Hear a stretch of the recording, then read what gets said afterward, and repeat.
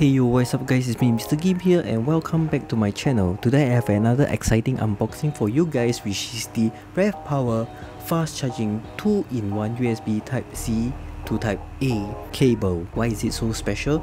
Let me explain. At the front of the box, they actually printed the pros of this cable. It's a 4-way connection, aluminum build, maximum of 3.0 amp power, nylon braided coil, USB Type 2.0, standard 480 MB data transfer, and also overvoltage protection. And this cable is about 1 meter long, benefit from a dual USB A and Type-C connection designed to conveniently plug to the latest MacBook, a power bank, your PC USB port, and any USB A Type-C charger. And first impression of this cable, it looks like a double-headed snake. What?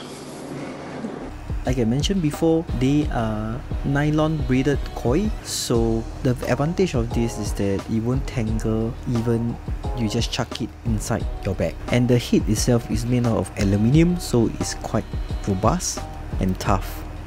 And just to measure the length, I took out my measuring tape and just lay it flat. It's about 1 meter long, and that does not include the splitting portion. As you all may know that cables usually gets tangled up quite easily. So right now I'm going to do a test, which I'm going to just do a pressing and just twisting and see how it goes.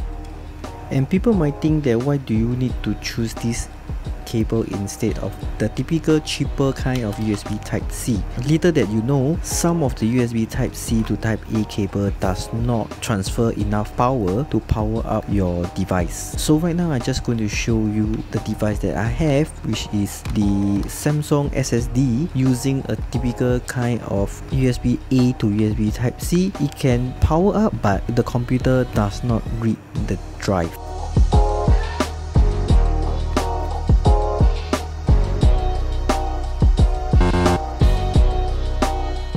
And right now, the same thing, I'm going to use this RavPower cable to connect this SSD drive. It died up and it works.